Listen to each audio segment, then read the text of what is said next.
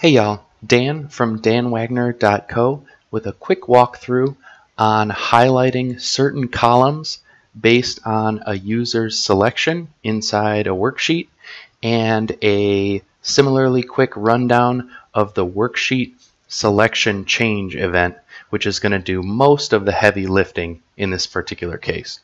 So you can see on our worksheet we have a simple calendar from columns C to I, and we have 3 activities in column A, and our goal is to allow the user to click an activity and highlight the respective column that corresponds to when that activity can take place.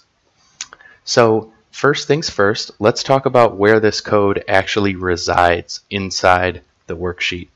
Typically, you would right-click on Microsoft Excel Objects and go to Insert Module, but because we're going to be taking advantage of this selection change event, you're actually going to want to put your code inside Sheet 1 Calendar or whatever the name of your worksheet is.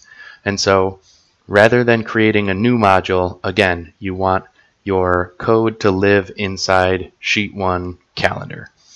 And as far as the events go, you'll see when you change from general to worksheet here that there are tons of existing events that you can take advantage of, like before double click, before right click, etc.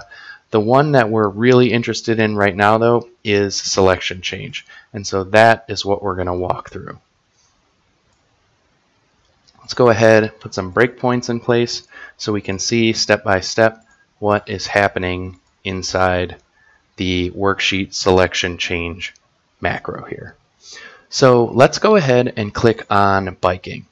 So you can see the selection just changed, right? The user clicked on the worksheet and changed the cell from wherever we were, A5 or A6 or A4, I don't remember, but now we're in A1.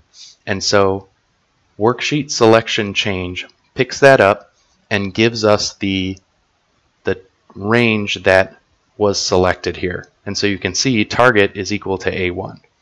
So first things first, inside the script itself, I'm going to use this with end with context manager because I only want to operate on the calendar sheet. The next to do on the list is to make sure that there are no highlighted columns in the first place, right? Because I want the calendar to be cleared of any previously existing highlighting. It just so happens that we didn't have any on the sheet. And then we go ahead and enter this select case statement. And so select case is great here because we don't necessarily want to write tons and tons of if, else if, else if, else ifs. We just want to look at some variance on what the target address could be, and select case is perfect for that. It saves us some typing, and it's a really clear and concise way to do lots of if-else statements all rolled into one. And so you can see we're selecting, we're in this select case on target address, which is A1. So I'll click play again. This is going to hit, right, because the address is A1. So if cell A1 is clicked, then we want to highlight cells C5 through C9 in yellow. And you'll see that does in fact take place.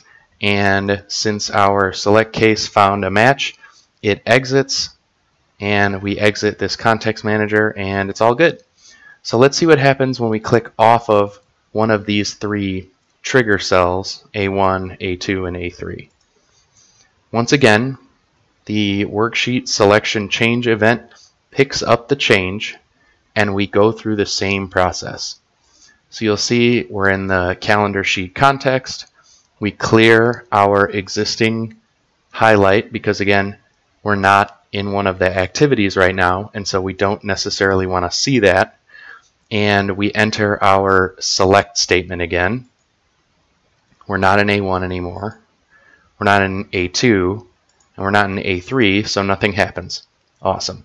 Now, when we click on swimming, we go through the exact same process. And you'll see this time we're going to highlight cells D5 through D9 green. Boom, nice. And finally, I'm going to ditch these breakpoints and demo clicking on the A3 rowing option and show how quickly we get E5 through E9 in orange. And this is going to be really convenient for the user of this tool because he or she can quickly identify what days an activity is an option for that given activity.